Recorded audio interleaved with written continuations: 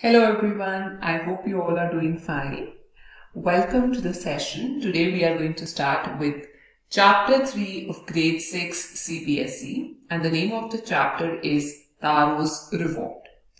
So it's a story of a loving son who looks after his old parents. It's all about his dedication, his love, his affection, for which he gets rewarded by God.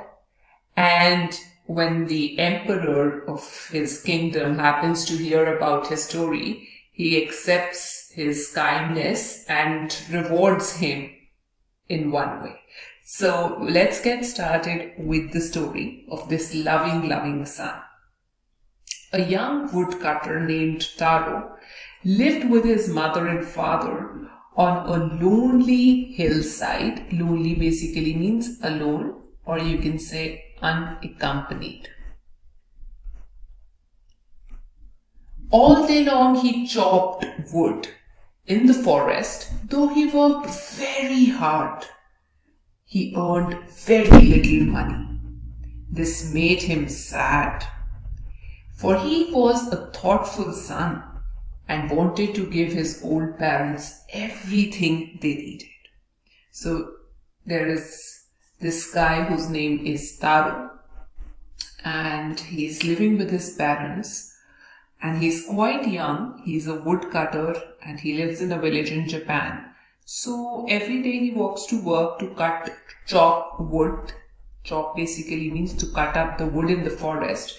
Though he worked very hard, but his income was very less, with which he could just fulfill the basic needs of his family. But he wanted to do something good, something great for his parents. One evening, when Taro and his parents were sitting in the corner of their hut, a strong wind began to blow. It whistled through the cracks of the hut and everyone felt very cold.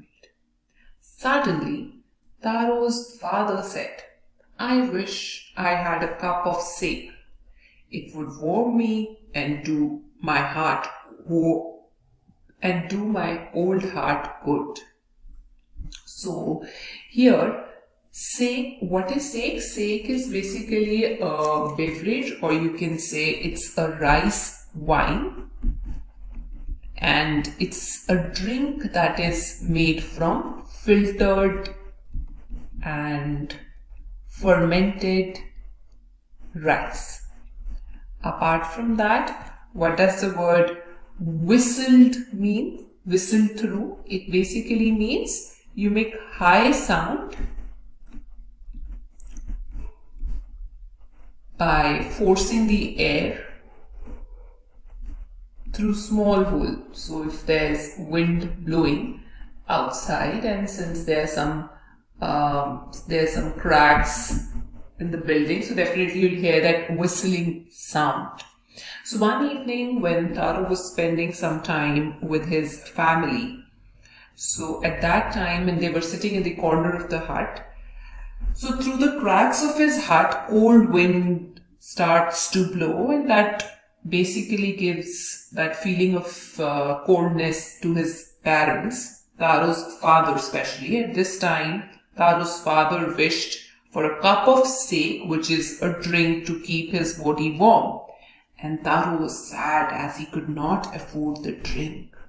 His father was looking for a warm drink that will keep him warm, and keep his heart also in the right condition, but he couldn't afford it because he didn't earn that well. This made Taro sadder than ever.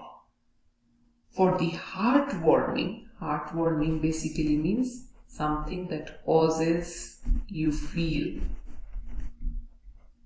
happy. Heartwarming drink called sake was very expensive. How do I earn more money? He asked himself. How do I get little sake for my poor old father? He decided to work harder than before. So looking at the condition of his father, he decided he has to do something to take care and to heed to the wishes of his father. So he decided to work harder to earn more money. And he just wanted to make his parents happy.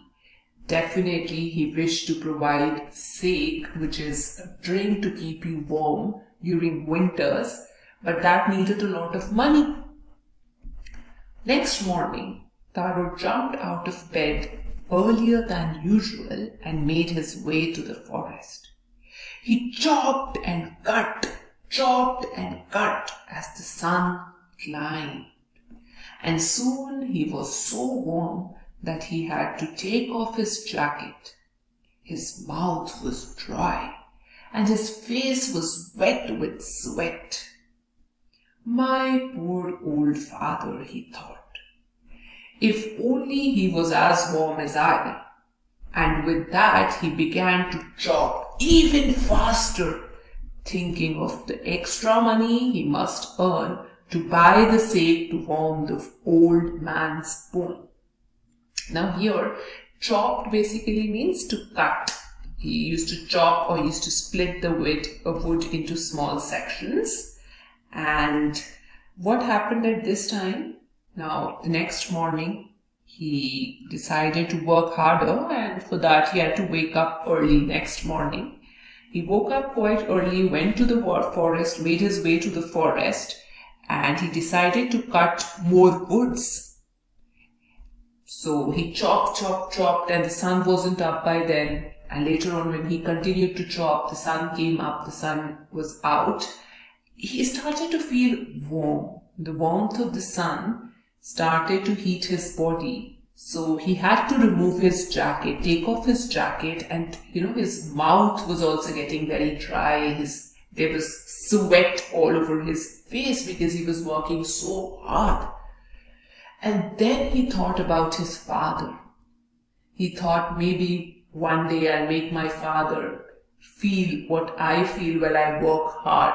Not that he wanted his father to work hard, but he wanted him to experience the same warmth in his body because it was very cold for him.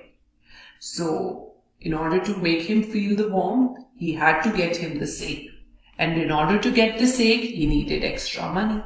So he continued to chop even faster, continued with his work, thinking that I'll make some extra money, and with that extra money, I'm going to buy sake, that drink, to keep my father's bones and body warm.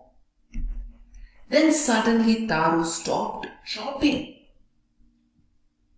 That was the sound he heard. What was the sound he heard? Could it possibly be rushing water? Taro could not remember ever seeing or hearing a rushing stream. What is a stream? It's a small, narrow river. In that part of the forest, he was thirsty. The axe, this is the axe that he's using, the axe dropped out of his hands and he ran in the direction of the sound. So as he was trying to chop a lot of wood that day, cut more and more woods, he was also feeling thirsty. So all of a sudden he stopped chopping and he heard some sound. It was the sound of running water, rushing water, that's flowing water. And Taro recollected that ever since I've been coming here in this area to chop wood, to cut the wood, I've never seen a stream of water around. So, is that correct what I am hearing? Is that the sound of flowing water in this part of the forest? He was very thirsty. So he dropped the axe off his hands and he went in the direction from where he could hear the sound of that flowing water. Taro saw a beautiful little waterfall hidden behind a rock. Kneeling at a place where the water flowed quietly, he cupped a little in his hands. Cupped is, you make that curved shape in your hands. So this is the shape of cup. And put it to his lips. Water. Was it water? Or was it sake? He tasted it again and again, and always it was the delicious sake instead of cold water. So first of all, what is kneel? Kneel is basically, you take that position where you sit with your legs folded like this, right? If this is the body of that person, so he sits with his, let's say, folded legs, right? Fall on one's knees. So, or maybe how you bow to someone. So now Taro, as he moved in the direction where he could hear the sound, he saw that beautiful little waterfall, and that was hidden behind a rock. Not everybody could see that. He just tried to bend down, and he tried to make a cup of his hand to get some water and taste it. And he was a bit confused if that was water or sake.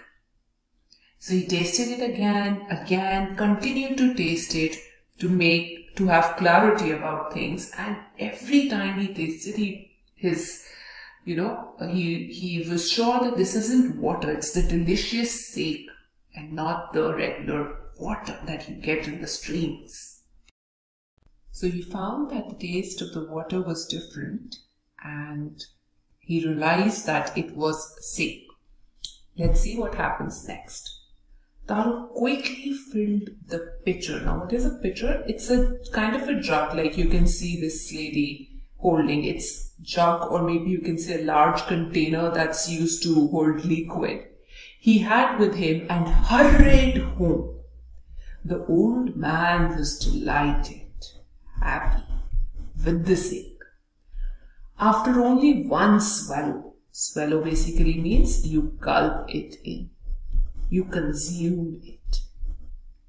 After only one swallow of the liquid, he stopped shivering, shaking, and did a little dance in the middle of the floor. So what happened?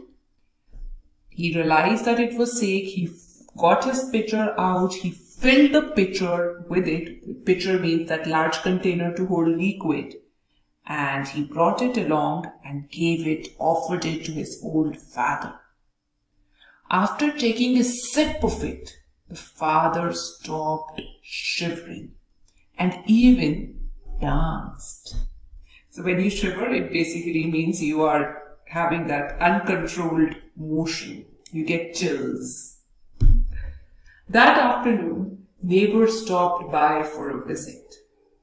Taro's father politely offered her a cup of the sake. The lady drank it greedily and thanked the old man. So, as the lady might be quite greedy, which means she might be a person who's having, who wants to grab everything. So somebody who wants to grab everything, or grabby, or you can say very, very thirsty to have something. So, and thank the old man.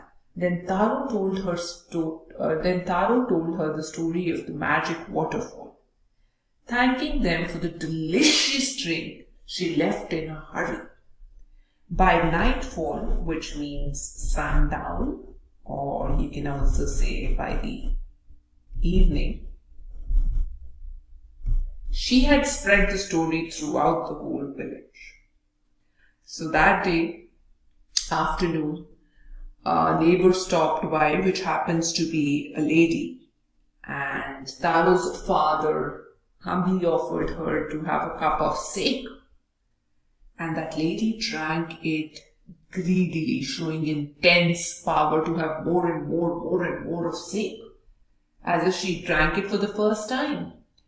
And then when she was done, she thanked the old man, Taro's father.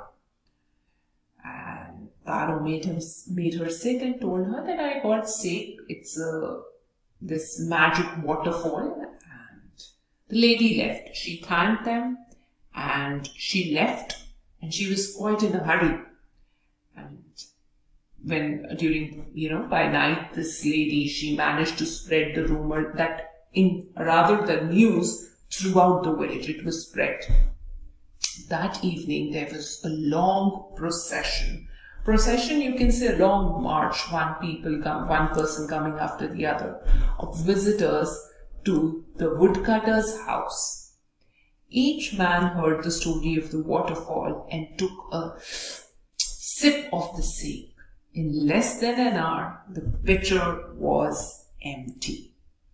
So now that day visitors came and Taro continued to offer the sake to all of them.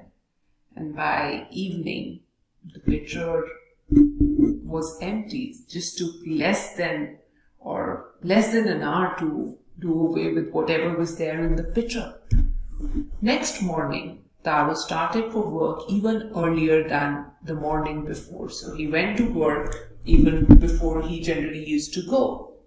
He carried with him the largest container or pitcher he owned, for he intended first of all to go to the waterfall.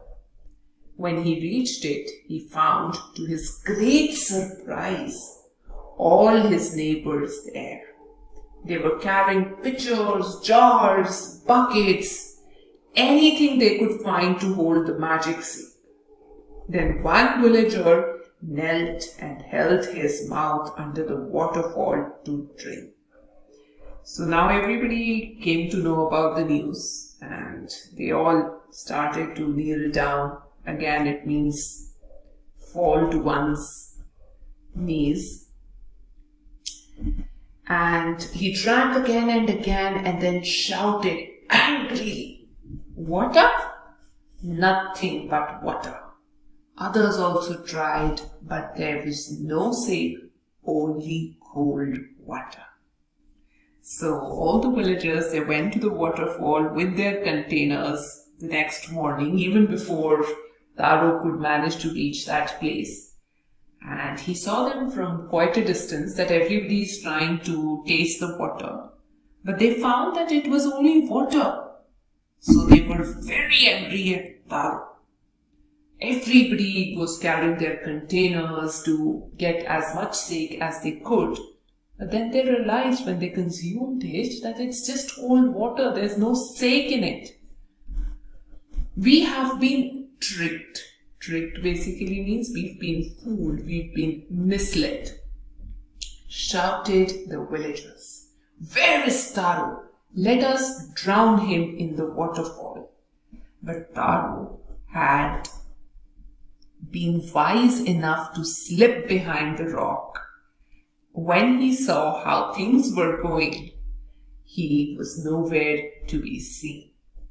So now they were so angry. They were angry with Taro and they just wanted to suffocate him. Drown him basically means suffocate and kill him in that water. So they wanted to get hold of him, kill him in the same water, but Taro had to save himself from the anguish of the villagers, from their rage. So he managed to save himself, slip himself behind the rock so that they don't come to know where he was. And they all started to wonder that we can't see him, where is he? Muttering their anger and disappointment, the villagers left the place one by one. Muttering basically means when you say something, speak, like whisper. What, like, why? So Taro came out from his hiding place. Was it true, he wondered? Was the sake a dream? Wonder basically means think about, ponder. Once more he caught a little liquid in his hand and put it to his lips. It was the same fine sake. To the thoughtful son, the magic waterfall gave the delicious, sake. To everyone else, it gave only cold water. So here thoughtful basically means to that considerate, caring, attentive. So now everybody was rage and anger, and they were looking for Taro. They were very disappointed. Where was he? They were all... And then when they left, when they couldn't find Taro, Taro came out of his place where he was trying to hide himself. So he started to think that, was it true that something that he got yesterday was just cold water and not the same? So, and it was just a mere dream. So once again, he tried to get hold of some of the water in his hands and put it to his lips to taste it. But he realized it's the same fine sake. It's not the water. So now the magic waterfall had done its magic. For that caring, considerate son, it used to change its water to sake, and for all others, it would just make sure that others get the cold water.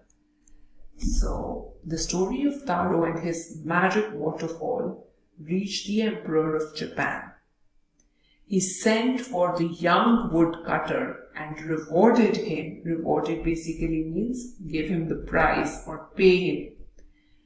Rewarded him with 20 pieces of gold for having been so good and kind. Then he named the most beautiful fountain in the city after Taro. This, said the emperor, was to encourage all. Encourage means cheer, boost.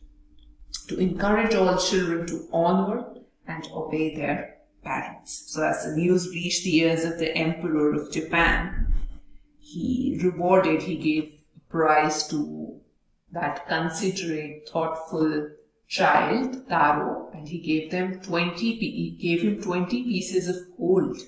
And he even rewarded by naming one of the most beautiful fountain in the city after his name. And it was all done to make sure that all the other children in his kingdom follow his footsteps and respect, obey their parents. So that's all for the session, guys. In case you like, please like, share and subscribe. Thank you.